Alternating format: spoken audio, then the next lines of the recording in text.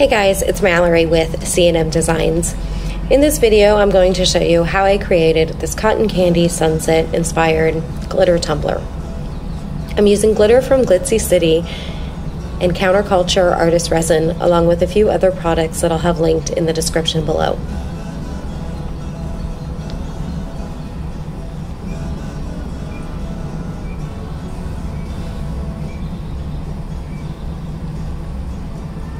The first thing I'm going to do is start with a blank, clean stainless steel tumbler, and I'm going to apply 2 coats of Dixie Belle Slick Stick. This is just a water-based primer specifically designed to bond to glossy surfaces. I'm going to let each coat dry for about an hour or 2, and then I'll move on to the base coat.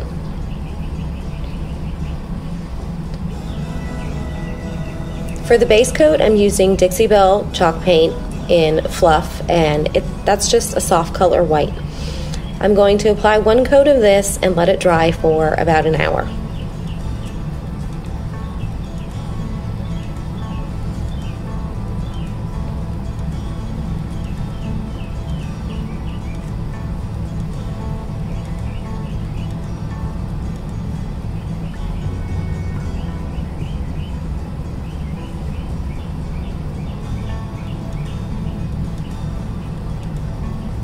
For the rest of the colors, I'm using 6 different colors, and it's just Craftsmart Acrylic Paint that I've mixed with a little bit of the Dixie Belle paint, and I mixed it with a little bit of the white because I wanted them to be really soft pastel colors.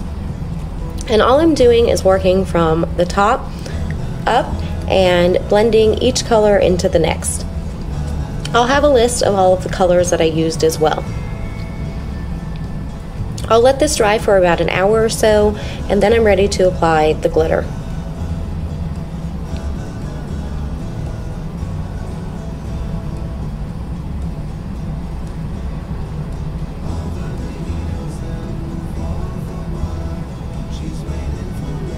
I'm using the epoxy method to apply the glitter, and I'm just going to put a really thin layer on, maybe 2 milliliters of epoxy.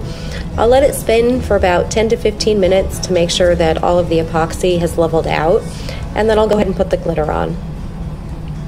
For the sand color, I'm using Beach Bum from Dixie City, and I'm just going to follow the guide and bring it all the way up to where that pastel brown meets the turquoise.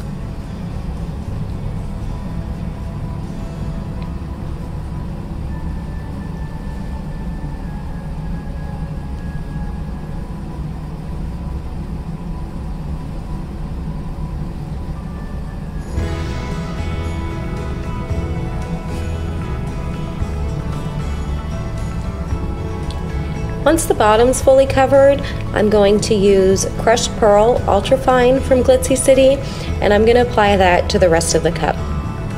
This glitter is a really pretty translucent color, so it's going to allow for all of the paint to still be seen through the glitter. I'll let this cure overnight, and then I'm going to seal it with Minwax polyacrylic, and this is going to just make sure that none of that sand color glitter moves up into the crushed pearl.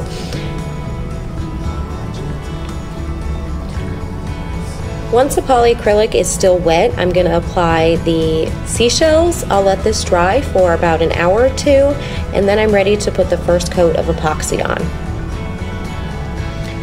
I mixed up 20 milliliters of epoxy for the first coat, and this is a 20-ounce skinny, and it's going to be just the perfect amount to cover the glitter with a nice thick even coat. I'll let this cure for 8 hours, and then I will apply a very thin second coat, maybe 10 milliliters. While the second coat is still wet, that's when I'll apply the waves. For the waves, I'm using Armor Art epoxy pigment in white, and I just put 1 small drop into about 10 milliliters of epoxy, and I'm just going to drizzle it where I want to see the waves.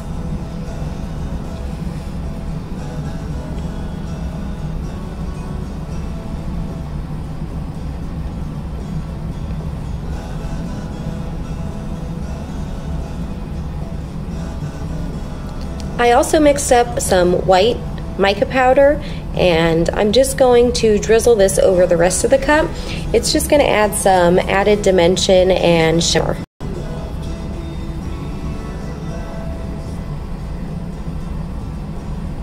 I'm going to hit it with the torch just to pop any air bubbles and to get that white armor art moving. That epoxy pigment really likes heat, and that's what's going to create the cells.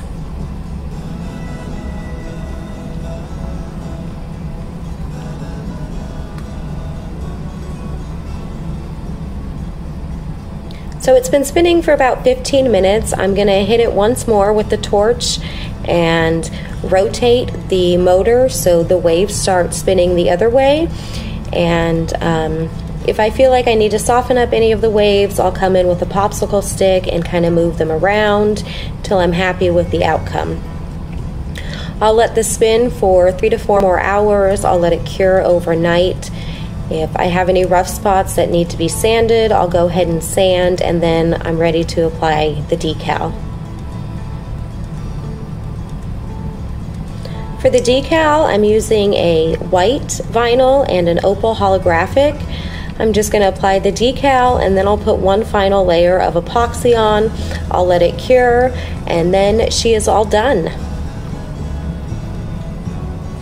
Alright, so that's it, you guys. If you have any questions or comments, please be sure to leave them. I'll come back and answer any questions you may have. If you liked what you saw, please give me a thumbs up. Be sure to subscribe, share this video with anyone who may be interested, and be sure to follow us on social media. Thanks for watching, you guys. Bye.